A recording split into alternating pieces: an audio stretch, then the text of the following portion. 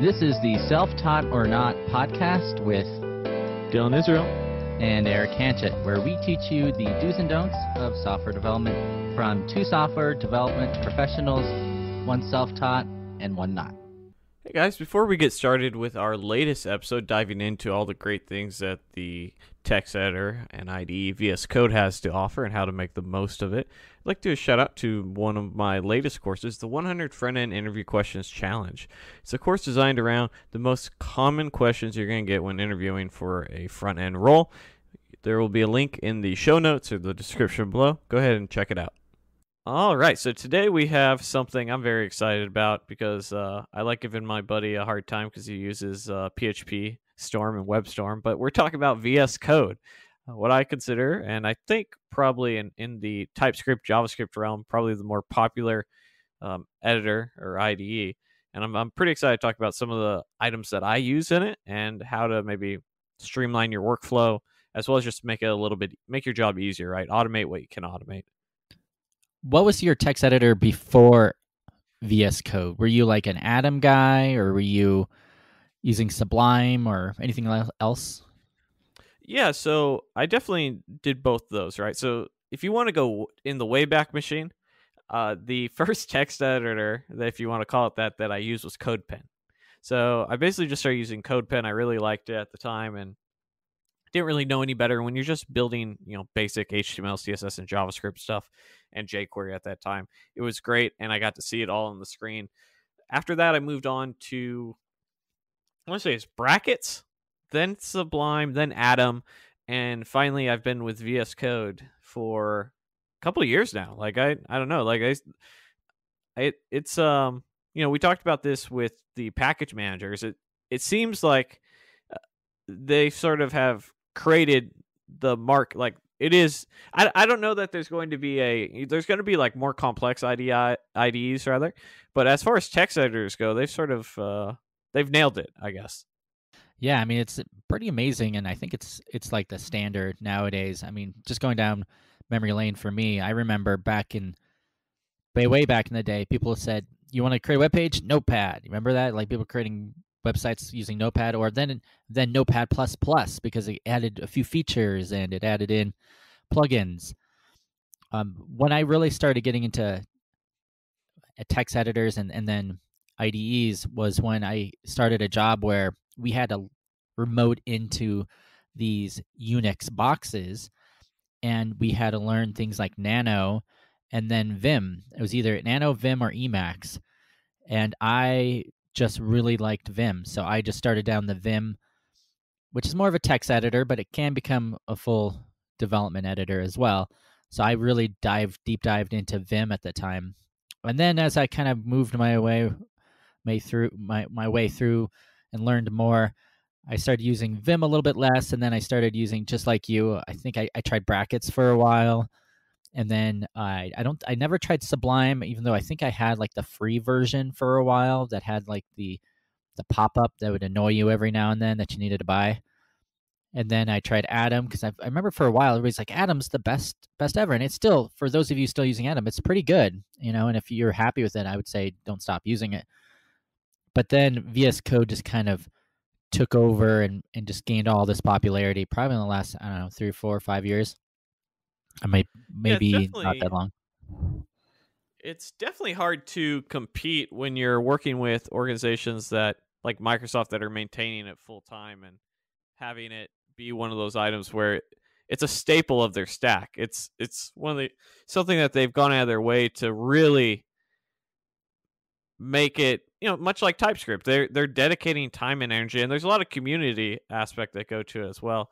Sort of on this topic of text editors and IDEs, I remember just 5 years ago when I was trying to get my first, this was maybe about a month and a half before I landed my first dev role. I remember there's this shitty little web dev shop. This guy who kind of looked like he was out of the Trailer Park Boys had was eating like a salad, and he had like a Bluetooth headpiece in, and he basically told me, I should say basically, his exact quote was that real devs use Dreamweaver. And even with no resume experience, I knew that wasn't the place for me, so I ended up turning that job down. Do you think it's like trolling you? Yeah, no, not at all, man. Like it was one of those places, and people ask oftentimes, like, how can you tell a good workplace from a bad workplace? And oftentimes during the interview process, it's very apparent when they sort of talk down to you, and they sort of tell you how you're shit, but they're gonna make you all right. Like that's usually a good indication of probably a place you don't want to be. But it's to this day I very remember. It was like on one of those like $10 TV trays that you would get from like Walmart that fold up, and I just remember getting there and getting the sales pitch and all this sort of stuff, and him telling me how awful I was. This is going to make me better, and then you know they're going to start me at $12 an hour, but I could like go get up much higher and all this sort of stuff, and how they had this secret SEO sauce that was the bread and butter of their business. Dude, I'm telling you, it's just comical. That's all it is. And they called me 2 years later. At this point, I have 2 years of resume experience, and they called me 2 years later and was like, "Hey, we still have your resume. Are you interested in a job?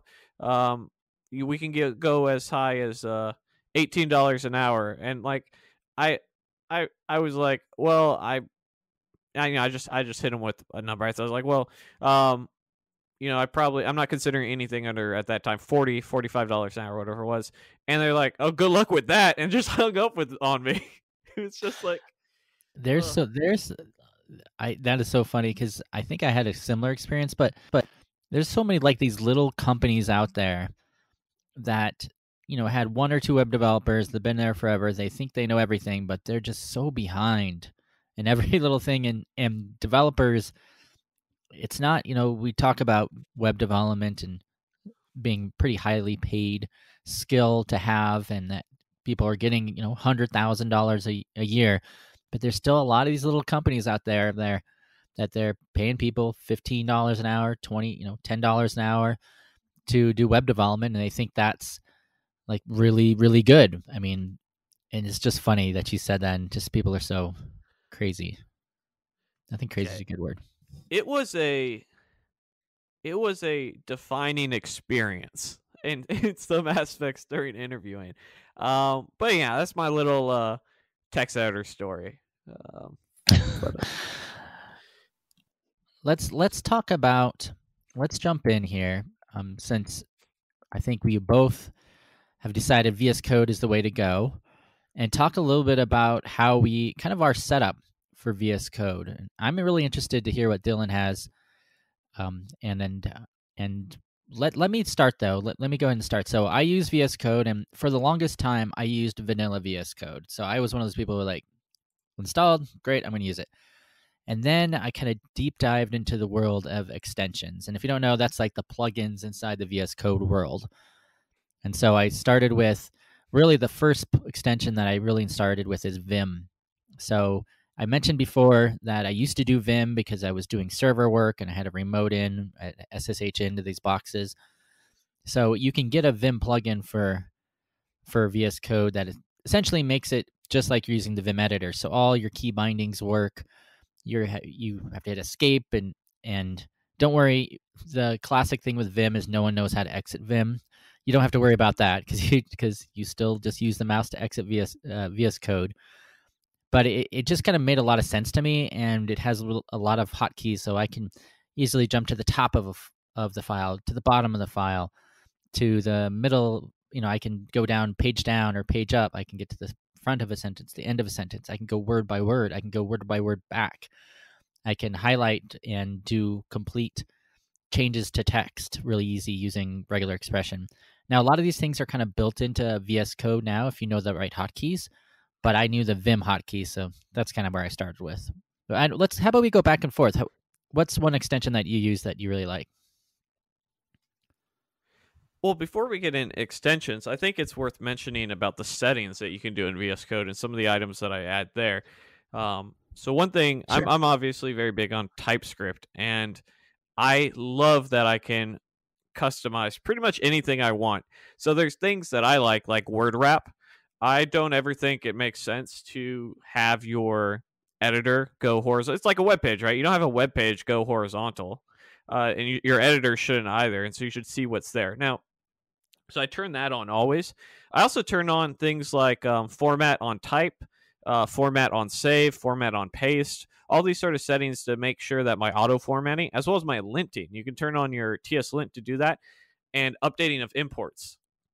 So if you change an import because you rename a file, it goes and edits your whole project to say, hey, we change this file import path and resave it. So it's very powerful, and those are some of the cooler settings that I like quite a bit. I've tried. I definitely have. I think the right way to use VS Code, and maybe not the right way, but one way I like it's exactly like you, is I always make sure that if I'm using React, Vue, or Angular, that I have the ESLint settings set up correctly, and that the ESLint settings, there's an ESLint plugin extension for VS Code that will essentially tell you if you have something formatted in the wrong way, and then it'll auto format for you. And I think the auto formatting, I'm not sure if that's a part, I don't think that's a part of ESLint. It just gives you the errors, but you can install things like Prettier. And maybe VS Code, if you put format on save, I'm not sure if you have to have Prettier installed to do that, or Beautify, which is another one, or if VS Code will do it without those two. I'm not sure. It depends. So you might use an extension like editor config. Editor config is a nice extension so that it handles some of those prettier type of elements, such as spacing and commas. And there's only about 10 settings in editor config, but the idea there is that this is your standard, like, hey, the standard sort of pretty and formatting, so that if you're using WebStorm and I'm using, VS Code, it can still sync up. But I do think that there probably is some sort of formatting that, because it needs to know how to format it, right? Yeah, I've had situations too where like you have a discrepancy between your ESLint and your Prettier config, and maybe what's the built-in one in VS Code, the ES config.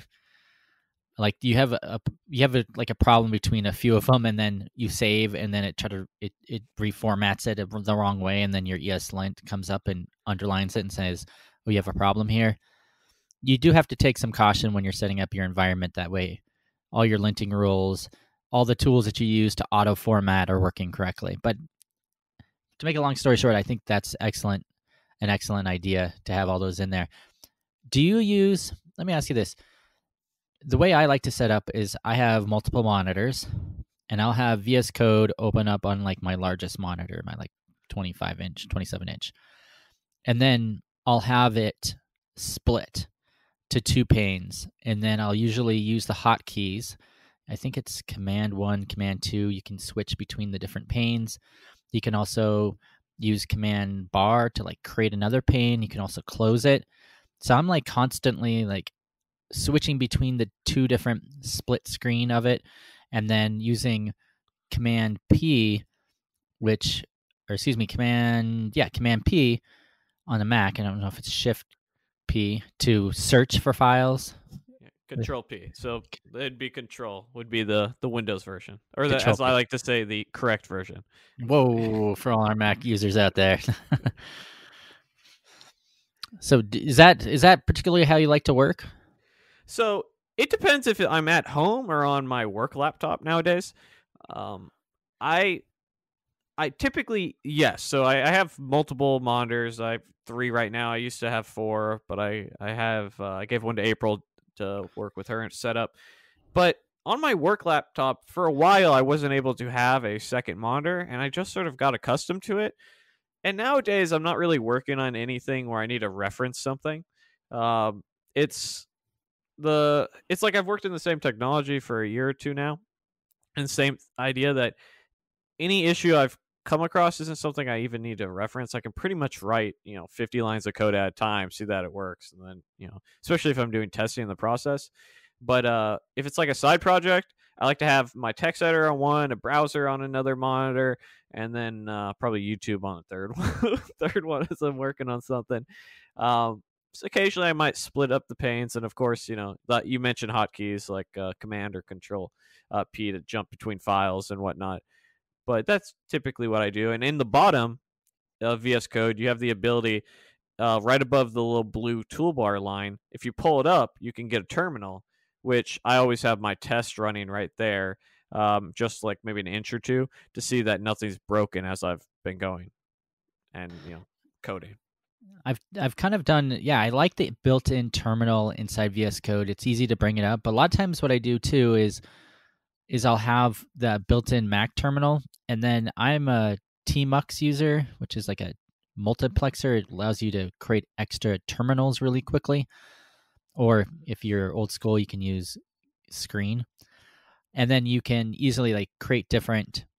I'll have like 3 or 4 different terminals going and using tmux, and I'll switch between them, and then I'll maybe start a couple different apps, maybe start the back end in a couple different terminals and have that going, and then I'll have a VS Code session going, and I'll open up the terminal there if I need to like run tests or something. I think that's a good way to run tests.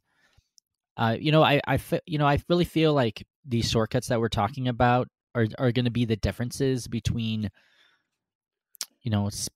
taking let's say you're assigned a story. It could shape hours, maybe days, if it's a really big project off your workload, because just being able to use your development editor quickly just makes things so much faster. So being able to switch between different files quickly, being able to quickly run a test in your terminal, being able to search like the whole folder. One thing I like too is I think it's Command Shift F on the Mac, where you can search every single file for any sort of text. I use that all the time when I need to quickly search. If you're in the command line, you can use something like grep, but like being able to search for something, finding the areas you need to change, doing find and replaces. I usually always end up doing it manually instead of like just doing a broad file in place unless I'm completely sure that every instance I need to change. But it really makes the difference. And then being able to easily go into your code editor, and then when you're in the file, be able to go to the section that you need to quickly, be able to delete the sections. I know a neat handy, since we're talking about shortcuts, there's a way, I think it's we're going to put a cheat sheet in the description of this episode, but there's ways you can grab any text and just move it by using the up and down arrows. So you can easily place it in between opening and closing tags, especially if you're dealing with HTML. That is super helpful. There's ways you can do multiple cursors. So you can highlight 2 or 3 different texts that all the same name, and then you can delete all of them at the same time and then type something all at the same time, which is really handy. I think those are the ones I use most, other than just moving the cursor around between the front of a line, end of a line, deleting lines, things like that. Yeah, you could go crazy remembering, I would say probably there's 5 to 6 hotkeys that I know offhand, but there's more that I should probably learn, right? The one that I use quite frequently is was it Control Shift Alt? I've sometimes you just don't even remember what it is. You just do it automatically. But where you go and you essentially can click on line 1, 2, 3, 4, 5, and then you start typing. It puts it in all the places, or like you want to delete something on multiple lines. That's one of my more favorite ones. Yep, for sure. Is there any other hotkeys you want to talk about before we let's talk more about extensions? Yeah, let's talk about extensions. So you had asked me about what are some extensions I like. One that I've recently started using, I like it so much I've built it into not only my local applications but also my work applications, is one called CSpell, which stands for Code Spell Checker.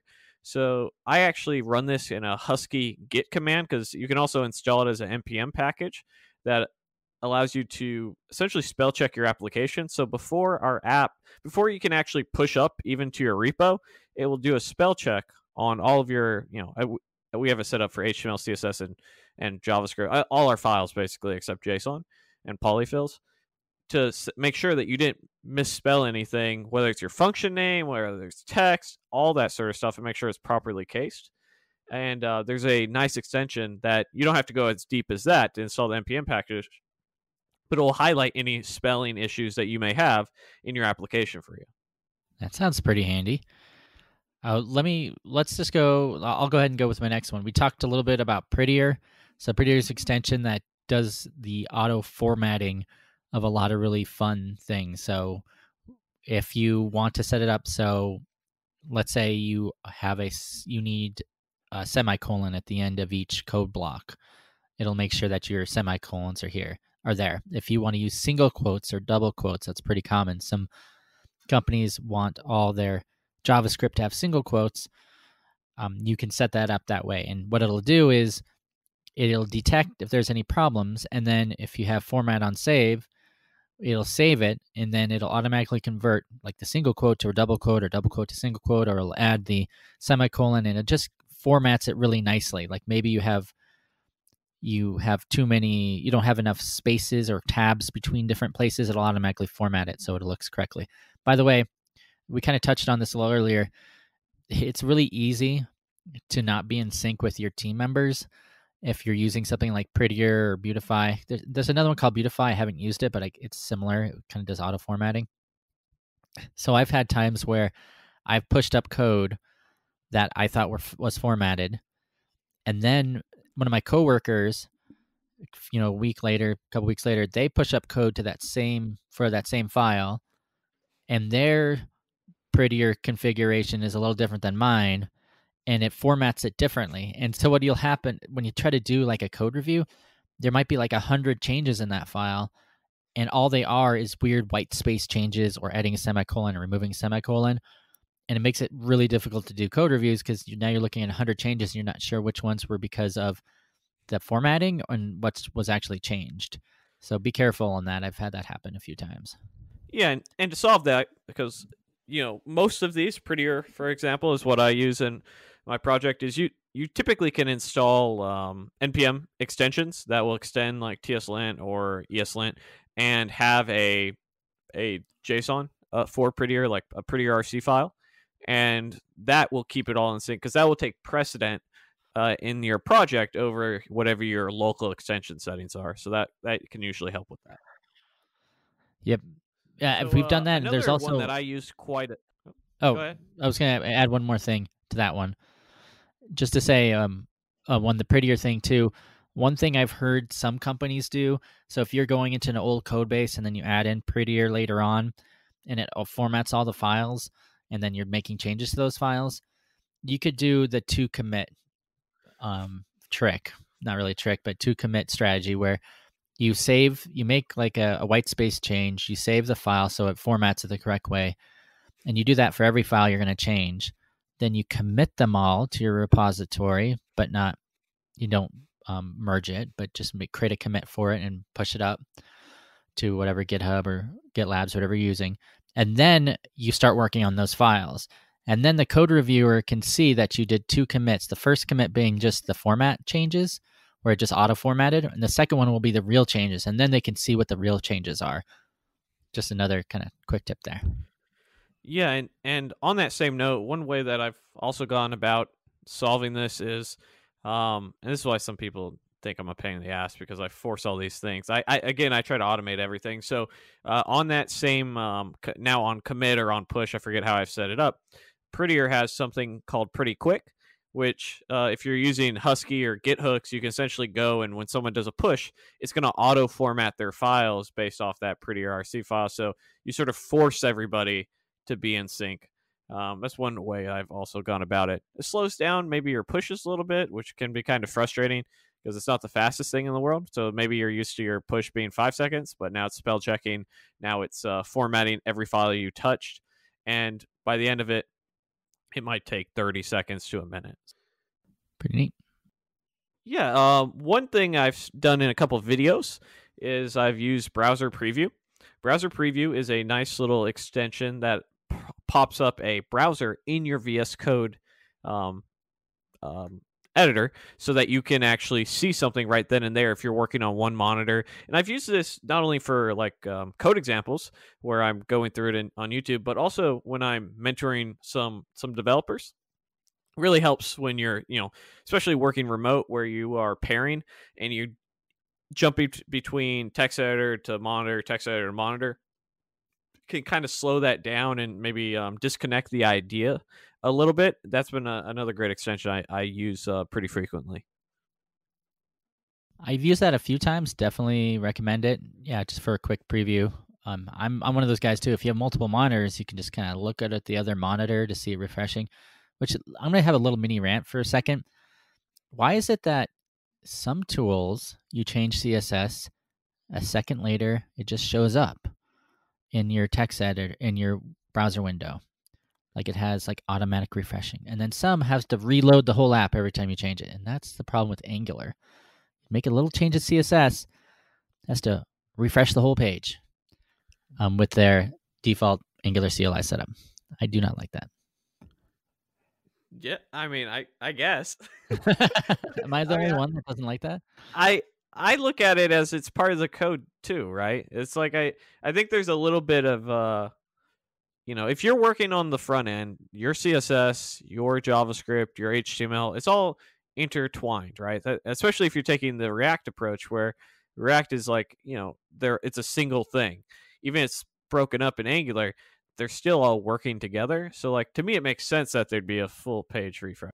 I just don't know. Like our app is pretty big, so every time we refresh, it adds and seconds, and those seconds add up. And if you're working on a pretty complicated feature where you're continuously have to refresh to see what the changes are, it like adds minutes become hours. It just becomes a long time of you just sitting there waiting for the app to refresh to show your little CSS change. So what you end up doing is you end up like doing a bunch of CSS changes all at once, hoping it all works, and then refreshing, and then saving, and then looking at, oh, did it update or not?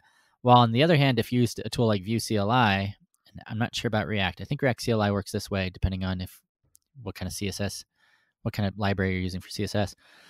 It'll automatically refresh. It will automatically change without a refresh, and that's really nice because then it just pops up and it takes like half a second. I wonder if there's a like Angular JSON setting for that. I don't, because there could be. I mean, I've never looked at it. A lot of times when I'm dealing with that situation, I just do it directly in the inspector. Be like, to make sure, and I'd be like, okay, this works, and I'll go and put it in, save it then once I have it working. Yeah, that's another good tip. I mean, just overall, explain that tip for people who may not understand. Yeah, so oftentimes when you're working in HTML and CSS, and you sort of, I think this is going to work, and CSS at times, even for myself, is a little bit of black magic on those times. You're like, why isn't this working? And so you're trying something, it doesn't work. You're trying something, it doesn't work. And to Eric's point, that can be very frustrating and take a little bit of time. So oftentimes what I do is I open up the browser inspector. I'll select the element that I'm trying to put that on, and then I'll play around in the CSS and the classes and the styles that I want to see. Oh, I think this will do it. If it doesn't work, I'll try something else, and there's no refresh. You're just essentially manipulating the DOM directly. I'm speechless. Very, very cool. Yeah, that's a really good way, and you find out that anything you don't do that? like. No, I do that. I have done that. I don't do it quite as often because a lot of our apps are a lot of forms. Also, one more mini rant before, and we'll get back on topic.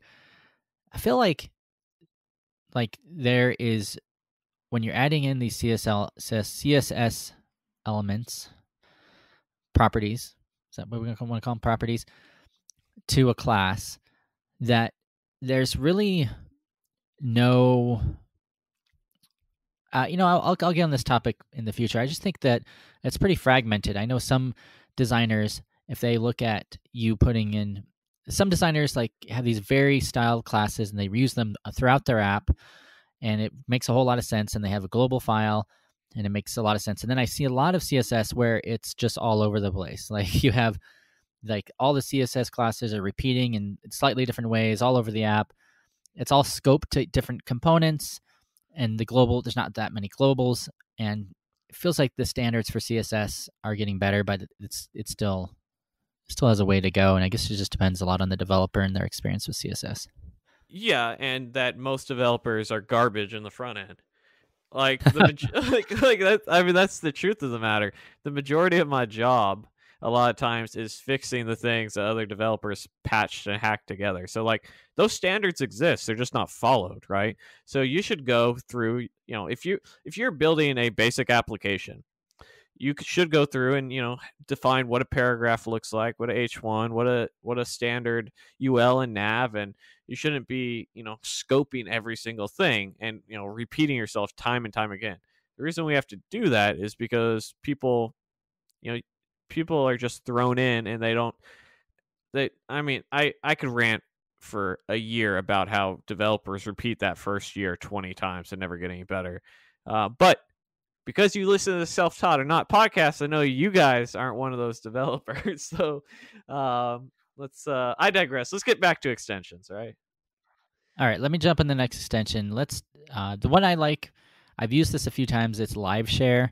It's a pretty neat extension that allows you to share your VS Code with someone else in the office or anywhere really. They can connect to. It's almost like remote control, or if you were doing pair programming. It has some limitations, but it basically you share the same code text editor. You can install it on multiple people's VS Code, and everybody can kind of do a paired programming session. Yeah, is that out of beta? I haven't checked it out in a while. I've used it with a couple colleagues in the past, about a year ago, and it was like an alpha or beta at that time. Yeah, I think it's out of alpha or beta right now. Last time I used it, I don't remember it saying anything about alpha or beta. Nice. One extension I've used for quite some time since I started using VS Code years back, and it seems to be one of the more popular ones nowadays, is bracket pair colorizer, which allows our brackets and our curly braces to be colored based off of nesting, so you can see a little bit clearer where something is. And I've absolutely loved it ever since I've used it. Yeah, anything that kind of helps define things better in your app is nicer, and having the different colored brackets I like. Let's talk a little about another one, Quokka. This is a really neat extension. I've used it with my live coding and my YouTube, but it essentially allows you to have a text editor, basically a kind of a scratch pad in VS Code open. You can paste code in there, you can type code in there, and it automatically runs it for you. You can also import in other code and have it run. It even supports NPM packages. And so it's kind of like giving you a little scratch pad to try out some code and see if it works before putting it into your app. And it actually shows right inside VS Code, the code running. And you can even see like where the variables are at. And in fact, you can use it not just for Scratchpad. You can take one of your project files, turn Quokka on, and then just see, it'll go through it and it'll show you exactly what all the output of all the code is, which is pretty neat. Have you ever used this? Yeah, I've used it quite a bit for exactly what you said, where when I was doing tutorials and I wanted to demo it, instead of having to pull up like a console browser, just seeing it right there, it's been really helpful. And similar to how I use browser preview when I would be doing a little bit of mentoring or knowledge transferring, I'd use it for that as well in the workplace. Yeah, and let me just end this with the same person that created Quokka created one called Wallaby, which if your company is serious about testing, it's an excellent extension as well, because it adds this gutter on the left-hand side that actually runs your tests in real time in VS Code, and it'll show you green for passing, red for failing. So at any time you can see, all these tests are passing, all these tests are failing, and then you get the same kind of Scratchpad Quokka interface where you can type in your tests and they'll automatically run. You can see the outputs of them. You can do print statements and console statements. When I was first moved to Angular and I needed to start doing tests, typically with Angular, we use what's called a test bed, which it kind of mounts the whole component up and it runs everything. And I had no idea like how any of these tests were running, and it was really complicated. But when I installed Quokka and then I installed Wallaby, it just made things so much easier, and I could easily troubleshoot like where my tests were running, why they were failing, console output things that were failing. It was really nice. Yeah, it's gotta love the Angular test bed. Not my favorite thing in the world that as far as Angular goes. Although I quite big on testing. One little extension that I like quite a bit, and it's sort of funny. I can't actually believe that this isn't a standard feature of VS Code or I guess I understand. So like is auto rename tag. So when working with HTML, if you go and like, hey, I'm gonna change this span to a div, oftentimes you have to go and edit not only the closing tag, but also the opening tag, which is just like, oh, why am I duplicating the effort? Obviously, I don't want to just have one and one. And so I've installed this little thing called auto rename tag, which is quite nice. I like it. There's another one too that automatically closes your tags. Do you Yeah, use that one? auto close tag. Yeah, I also use that. Say, yeah, use auto rename tag. So when you rename it, change it, and then auto close tag. So that way, when you start typing it, it just adds the close tag. Both are very helpful. I also use the debugger for Chrome. Yeah, I don't know why that's not built in either, but you can install an extension. It adds the debugger. I kind of go back and forth in the debugger. Sometimes I use the debugger in VS Code, and sometimes I just go into Chrome itself. You can add breakpoints pretty easily. If you have source maps on, you can even search for the actual exact file that you made changes to, and then add breakpoints in there, and do it that way. I know I guess it depends on your preference of what you like better. Yeah, if you like statistics and you just want to sort of see how many lines of code you have by programming language, this is something that I just was like, this would be kind of cool to see how much I've written in this project. Like actually, there's a extension called VS Code Counter, which you can go and run a little command, and it will go and say you have this many lines of JSON, this many lines of CSS, this many lines of TypeScript, blah blah blah.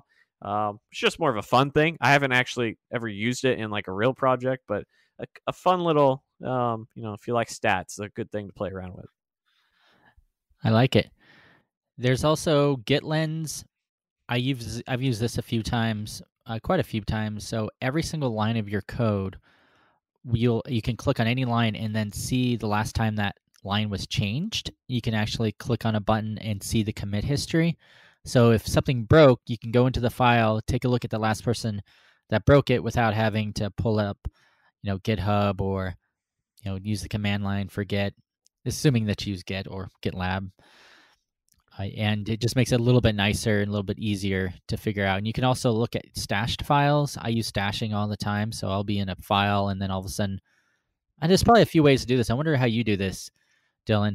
I'll be in a file, and all of a sudden I have to switch to another branch.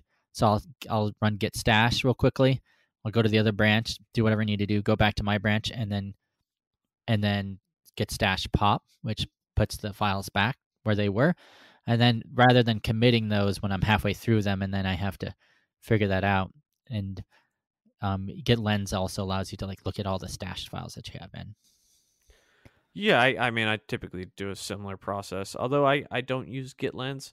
But one extension I do use that's Git related is Git Blame, which lets you, when you select a line, it tells you who edited it last, and then you can, it'll be in your little blue action bar, and if you click it, it'll actually take you to the pull request or the commit that, and you can see what actually happened.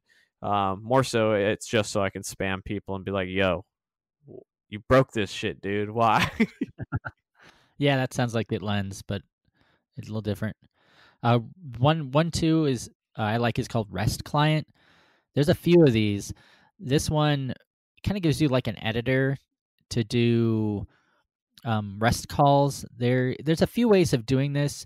Some people use curl. Some people use Postman. I think is pretty popular. But if you don't want to use Postman or curl, then you can kind of do it inside VS Code with this extension and then do these requests. And then you could see the outputs. You can use promises and everything like that. Do you guys? I wonder what do you guys use? I mean, we follow REST standards. We don't necessarily use an extension to do that.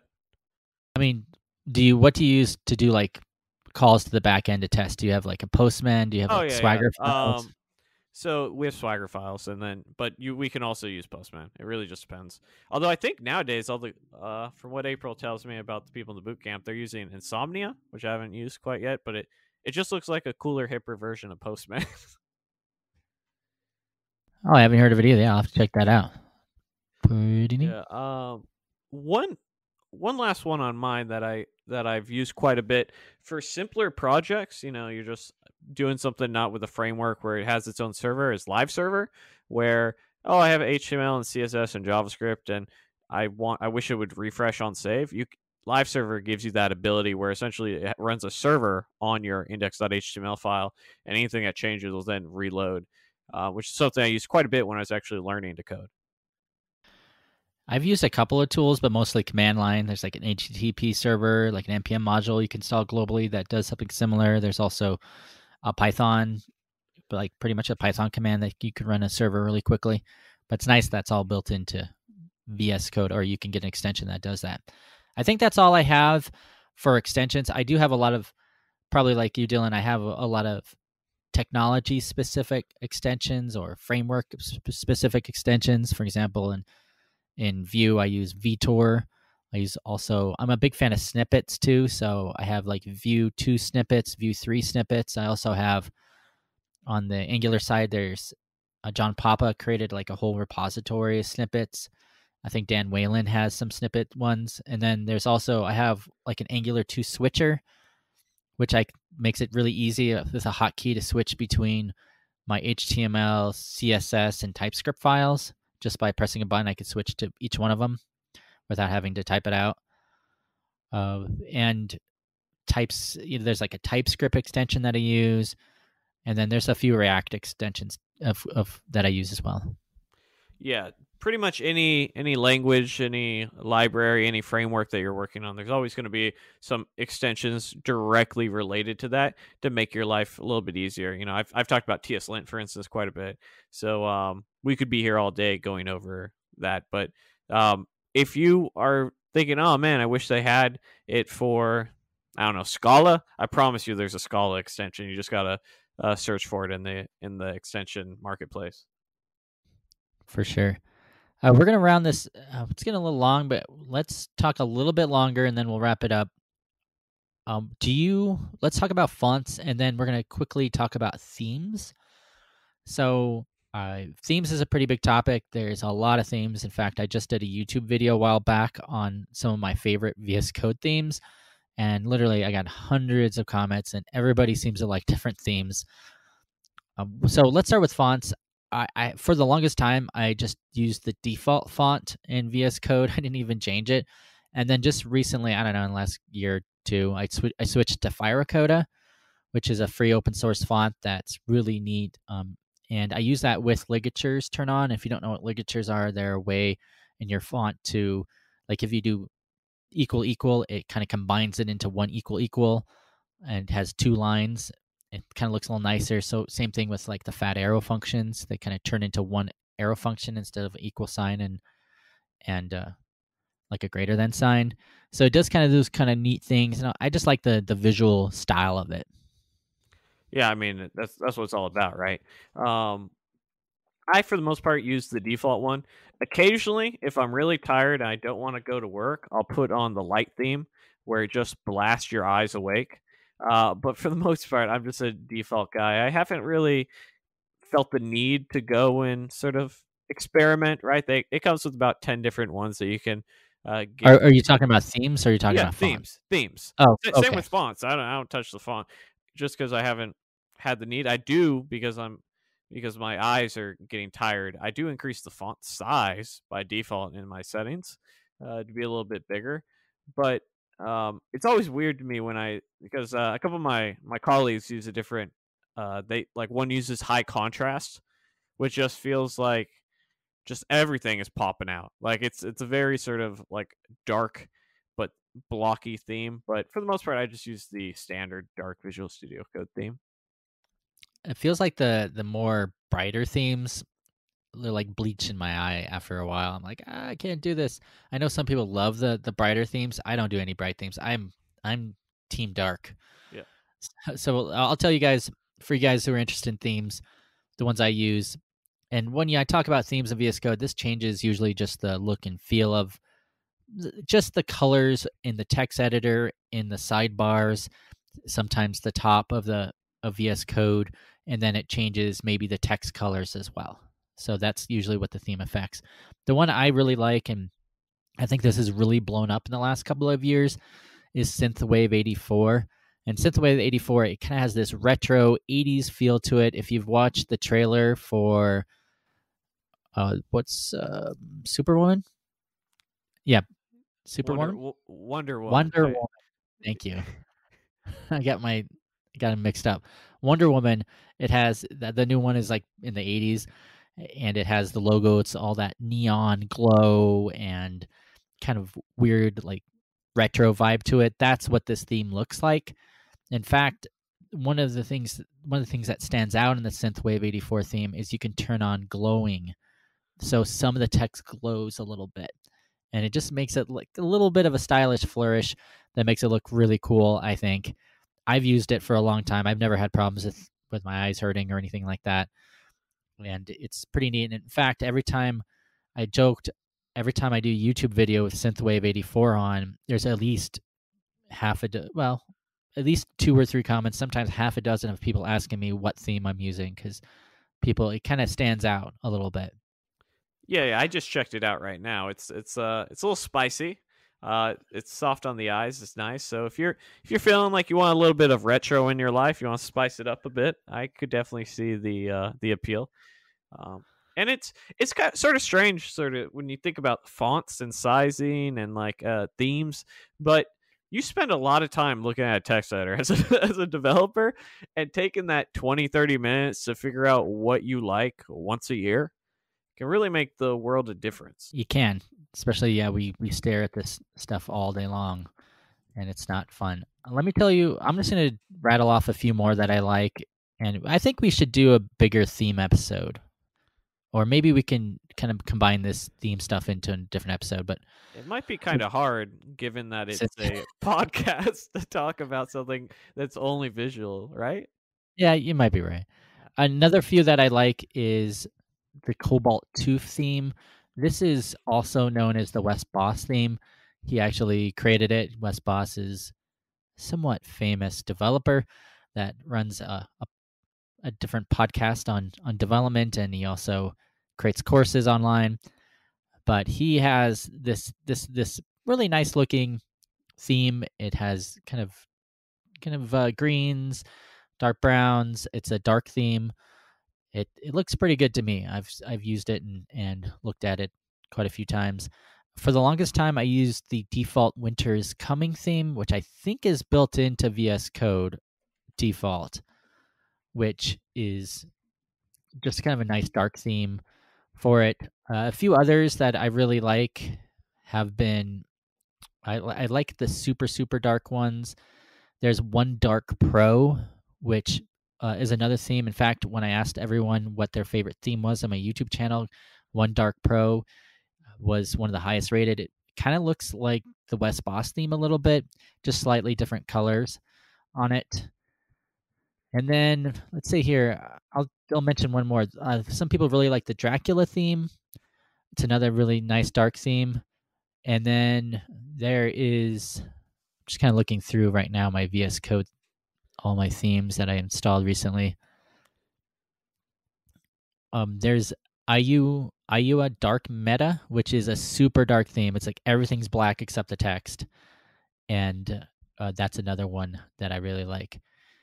So that's it. The only other thing I wanted to mention is I do use, which is kind of related to themes, I've kind of played around. You can change the fonts, not the fonts, but the icons on when you open a file. So inside your VS Code, you have the Explorer on the left-hand side, and they have little icons next to each file. And I installed the Material icon fonts, and I think that looks pretty good. Do you use icon fonts for your Explorer in VS Code? Not anymore. I have in the past, but it's like when I change computers, I got to reset it up if you don't have your settings synced.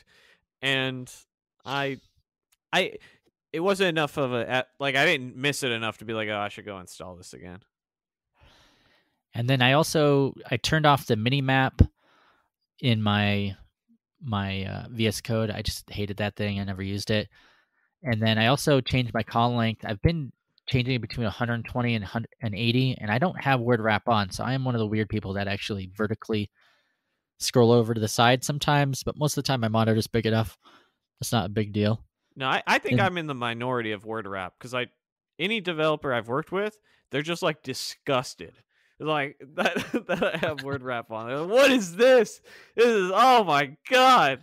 But it's usually not too much of an issue. One thing I did want to mention though is that if you haven't used VS Code and you're thinking of checking it out, there's a lot of these themes, like One Dark Pro is a theme from Adam's Dark theme. That you can make that transition relatively easily, as well as the key bindings from those. So you can actually go and import some key bindings and settings so that you don't have to relearn all these hotkeys. You can just go to a new text editor that maybe is a little bit more verbose and maybe is continually being worked on as well. That is a smooth transition. So that's a good point.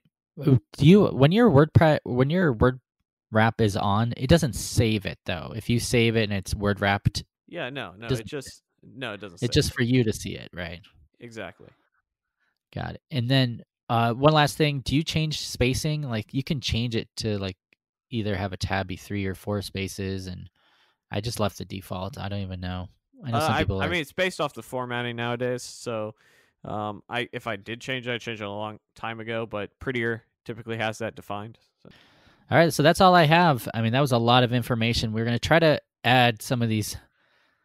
Dylan's going to add all these links to the description. So thanks, Dylan. Something like that. Actually, a good portion of these extensions are part of my Ultimate Coding Resources list repo, which has things like VS Code extensions, all the text editors we talked about, courses, podcasts, blogs. So if you're interested in some of that, we'll include a link to that, which has the majority of what we talked about in the description below. That's even better. Notes. That's what it's called in a podcast. Is it in the show notes? Yes, this is show notes. I'm so used to YouTube saying description, but you're right. Yeah. All right, guys. Thank you for listening, and till next time. Till next time. Hey guys, thanks for watching. If you want to find more about what I'm up to, go to dylanisrael.com. And if you want to know what I'm up to, you can check out my website at eric.video. If you haven't already, please leave us a 5-star review on iTunes. It really helps us out. And if you do, you might even be featured on our next episode. Don't forget to check out the website at selftaughtornot.com. From there, you can sign up for a mailing list where we give away free courses and a bunch of cool stuff. And we'll also let you know when the next episode comes out. And finally, if you didn't know, we have a Facebook group. It's called Code, Tech, and Caffeine. We have over 10,000 members. And you can find the link at selftaughtornot.com. So come join us. We have tons of developers willing to help you guys, mentor you guys. Check it out. Just make sure you go to selftaughtornot.com and check out the Code, Tech, and Caffeine link. Thanks, and take care.